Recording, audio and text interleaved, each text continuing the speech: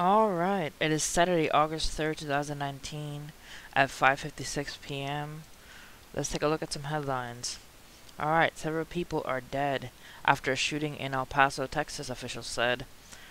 Several people have been killed in a shooting in El Paso, Texas. The mayor's chief of staff says at least 22 people have been injured. Authorities respond. One suspect is in custody, El Paso police says. Businesses in the area are locked down and are in place as far as 3 miles of the Cielo Vista Mall where the shooting reportedly took place. So I'm having different articles saying that it was 18 people. Another article saying that the shooting had 19 people. So it's a little bit conflicting. This one says El Paso Mall shooting, at least 19 people dead, 40 injured. Suspect in custody, police say. We're praying for the victims, the community, and our associates, as well as the first responders, Walmart said in the statement on Twitter. At least 19 people are dead and 40 injured after a shooting Saturday near a shopping mall in El Paso, Texas, law enforcement officials said. One suspect, a 21-year-old man from the Dallas area, is in custody, and law enforcement sources say. Multiple law enforcement sources say the police have identified the suspect as Patrick Crusius, Crusius. A second person was also taken into custody by authorities, but it is not immediately known for what role, if any, the person played in the shooting. Sources familiar with the investigation told NBC News. What we know so far, the shooting took place in a Walmart and around the nearby Cielo Vista Mall in El Paso. Police received their first calls of the incident slightly past 10 a.m. local time. At least 19 people were killed and 40 injured. One male suspect is in custody, along with a second person whose suspect in the role in the shooting was not immediately known. El Paso police said the initial call about the incident came at about 10 a.m. local time, but about 1 p.m. there was no imminent threat at that point. Earlier in several tweets, police urged people to stay away from the area near the Cielo Vista Mall due to an active shooter. So prayers go out to all those victims and the families of the injured. Alright, next. 3 dead in cliff collapse at Southern California beach. The beaches north of San Diego are known for their unstable bluffs. 3 people were killed and at least 1 was injured when a coastal bluff collapsed on Friday along a popular beach north of San Diego, officials said. A woman was declared dead at the scene of the afternoon collapse. 2 of 4 people were taken to hospitals, were initially in critical condition but later died, officials said. It has been now confirmed that 2 of the 3 victims that were transported to local area hospitals earlier have succumbed to their injuries. A statement from the city reads, the collapse near Grandview Beach, where warning signs are posted about the unstable bluffs, was blamed on a natural erosion, according to the NBC San Diego.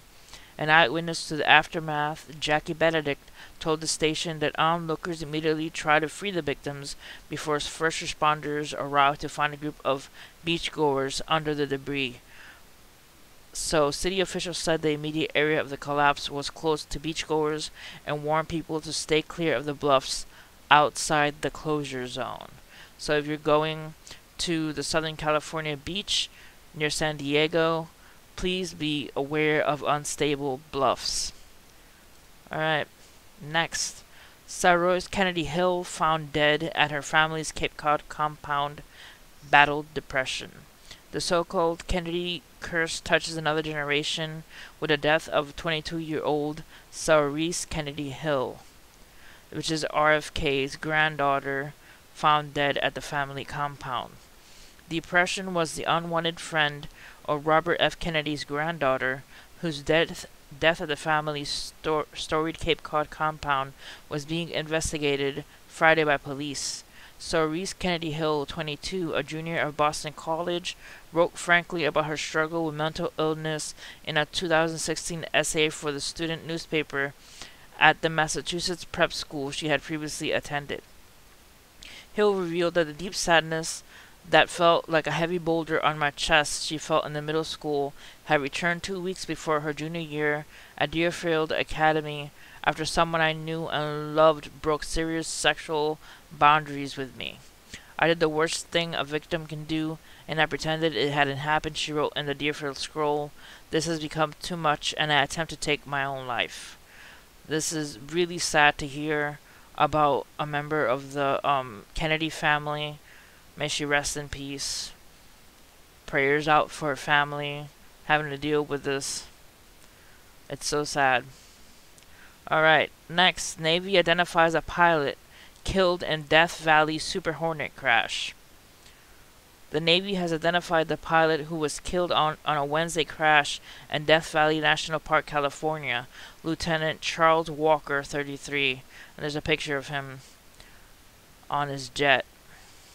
Lieutenant Charles Walker, 33, died when his FA-18E Super Hornet crashed about 40 miles north of Naval Air's Weapons Station in China Lake, California.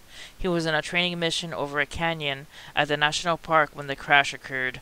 Walker was assigned to the vigilantes of Strike Fighter Squadron VFA 151, based on Naval Air Station Lemoore, California. The NAS Lemoore Aviation family is grieving the loss of one of our own, Captain James Bate, commander of Strike Fighter Wing Pacific, said in a statement.